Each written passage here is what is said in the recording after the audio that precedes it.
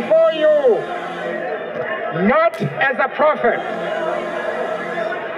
but as a humble servant of you, the people. Therefore, I place the remaining years of my life in your hands. I think the Mandela Washington Fellowship impacts a lot on the legacy of Nelson Mandela, because through the experiences that we've learned here, there is certain things that we really didn't have a full appreciation of.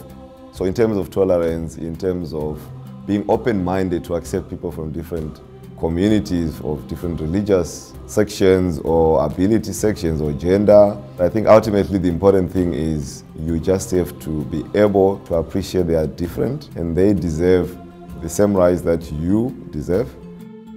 Nelson Mandela is notably one of the greatest leaders we've had, and I think the fellowship will inspire the younger generation of Africans to be more open to listening to their people when they try to address challenges that their communities are facing.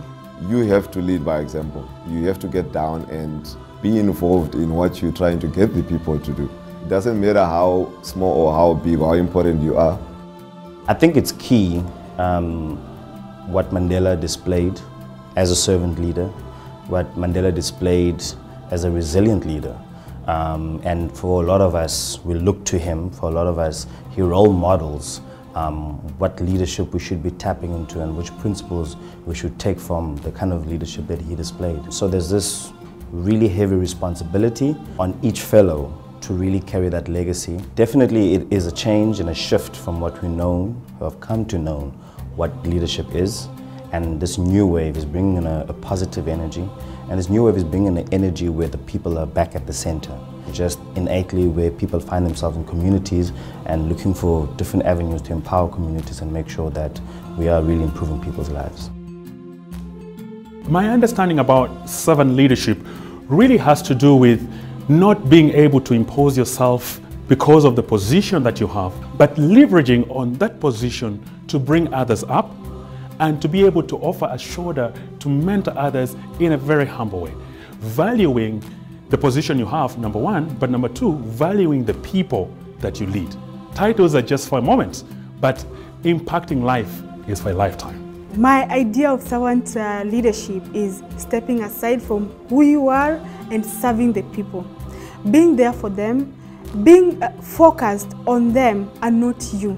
I can't do it alone. It is the love for my people. So being a servant leader is that you commit your time, you commit your resources, you commit every energy you have to go forward and achieve, and knowing that whatever you are doing is going to benefit the community. Don't take credit. It is never you. It is about the people you are serving.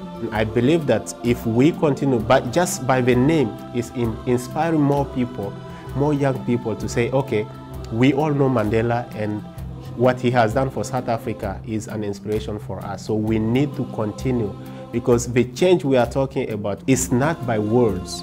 Mandela puts words in actions. And so this is what is inspiring other people to take actions. It is time for new hands to lift the burdens.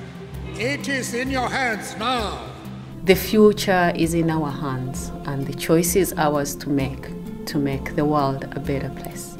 I say the world because although I am African, but that doesn't limit my involvement and engagement only on the African continent. Mandela Washington Fellowship will enhance the legacy of Nelson Mandela, because when we were in that hall, brilliant young women and men, we had people who have committed to bring in gender equality, to bring in food security, to bring in security, education, health, and these are the things that Mandela fought daily to see it.